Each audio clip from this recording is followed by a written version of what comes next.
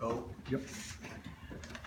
We started the school about 15 years ago, and I had been building saddles.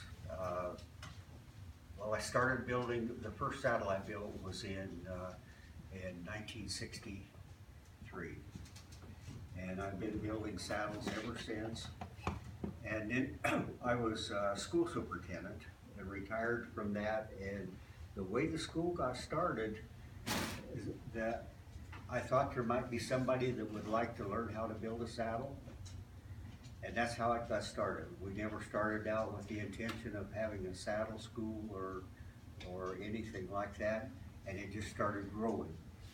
And now we have grown to the point where we're having so many students come through that we had to either get Kevin to come in the school with us, or we had to hire somebody to come in and help with the school. And Kevin was a teacher up in Alaska, and he retired, and so it worked out just right for him to come into school with us. And now we have two instructors in the school. And I would like to introduce Norma. She's over here in the corner. This is the one that you talk to on the phone, and she's the business behind the school and the driving force behind the school. And then we'll get a picture of Kevin a little bit later. And but what I'd like to do is just kind of walk through this class. By the way, is a class that has graduated with honors. They have built some really nice saddles, which you're going to get to see in just a couple minutes. And they're going to talk about it and about the saddle that they have built, and maybe a little bit about their plans for the future. Before we get to that, we'll introduce each one of them when we go to their saddles. And I'm just going to walk through the school a little bit and show just a little bit about how our school is arranged.